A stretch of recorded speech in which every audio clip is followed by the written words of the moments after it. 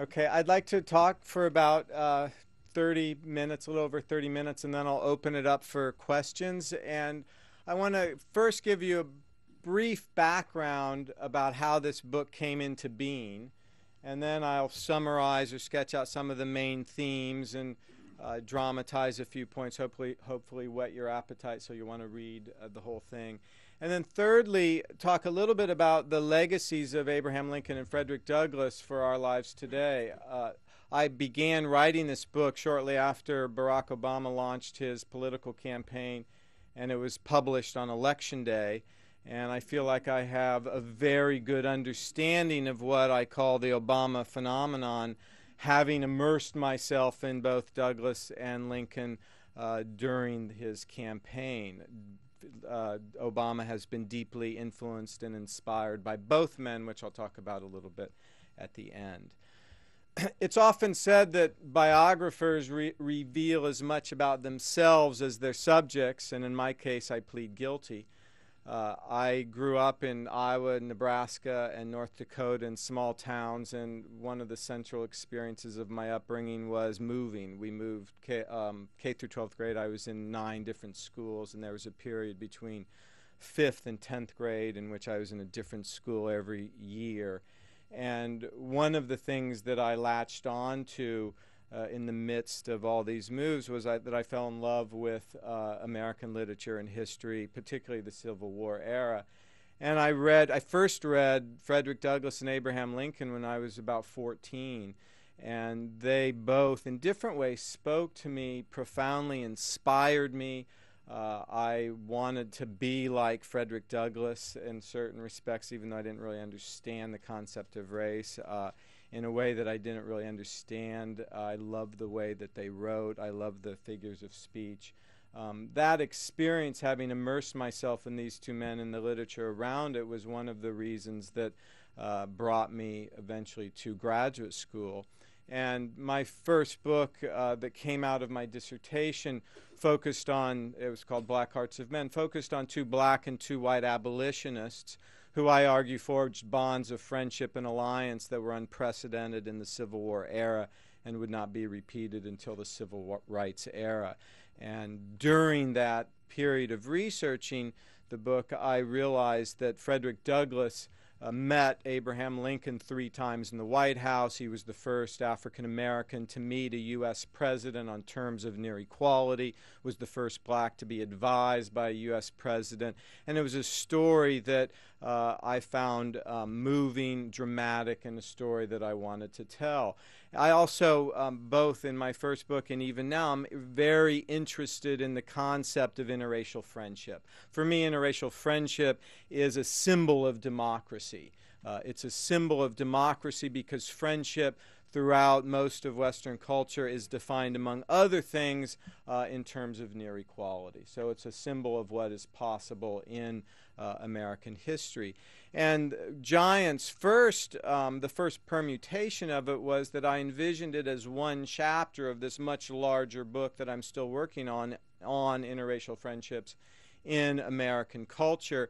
And that story first got published in Time magazine when Lincoln was featured on the cover in 2005. And I came to realize that the figures, the characters of Douglass and Lincoln loom so large that their story threatened to overwhelm all the other stories that I wanted to tell in that book. So I felt it was best to tell their story as a separate story, which I did, and that's really how the book came into being. And as I said, I'd been researching both Douglass and Lincoln for a long time, and began writing soon after Obama launched his political campaign. The book traces what I found was, in very surprising ways, they're parallel lives that ultimately converged. The unifying theme is that Frederick Douglass and Abraham Lincoln are the 2 preeminent self-made men in American history. Most of you know that Abraham Lincoln grew up with very little in a log cabin. To say it was a log cabin is actually to romanticize it. It was really a 3-sided hut. One side was open. Lincoln had less than a year of formal schooling. and becomes, in my view, the greatest president in the United States. And Frederick Douglass is born a slave, is prohibited from reading and writing, and becomes the preeminent orator of his day. Douglass, in his day, was far better known than Lincoln was. Lincoln does not become a nationally known figure until 1860. Frederick Douglass becomes famous overnight with the publication of his first autobiography, which was published in part because he's such a good orator that people don't believe that he had ever been a slave. And both Douglass and Lincoln rose up for a number of reasons, but for more than anything else, their rise stemmed from their ability to use words as weapons, and words and language and literacy as a way to define and redefine and reshape themselves. And both virtually memorized, read deeply in the same 6 authors or books before they ever met. Anyone want to guess what those texts are? The Bible is probably the most important. What else? Pardon? Columbian Orator. Very good. Columbian Orator is a collection, an elocution manual, collection of speeches from the classical era through the 19th century, designed for young boys in particular to become orators. This was an age in which public speaking was one of the only forms of entertainment. It was analogous today of being a professional athlete, a rock star, a movie star. No matter where you started in life, if you could reach the masses and convert them and speak to them and move them, you could rise to heights that were virtually unimaginable from where you started. What was another book? Shakespeare, the most popular writer of his day. So that's 3. This is a great audience. Other thoughts? Aesop's Fables. Very good. You know what Aesop's Fables was? How would you define it? It's morals. Technically, Aesop's Fables can be seen as one of the earliest slave narratives. It's essentially they're oral stories of slaves from classical Greece. They remain popular today, but that's the origin of their tales. Aesop's Fables. What else?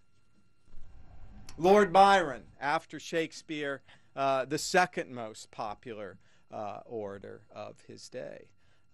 So these 2 men essentially memorized large chunks, and the 6th is Robert Burns's poetry.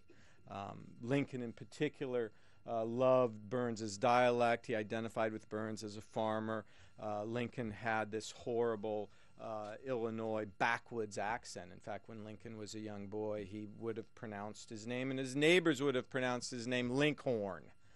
So the R's were emphasized, and it sounded, in fact, when they were both young boys learning from the Columbian Orator how to be effective public speakers, one of the things that Caleb Bingham, the editor of the Columbian Orator, said was that it was important to speak and sound like a democratic gentleman, not an ignorant hick.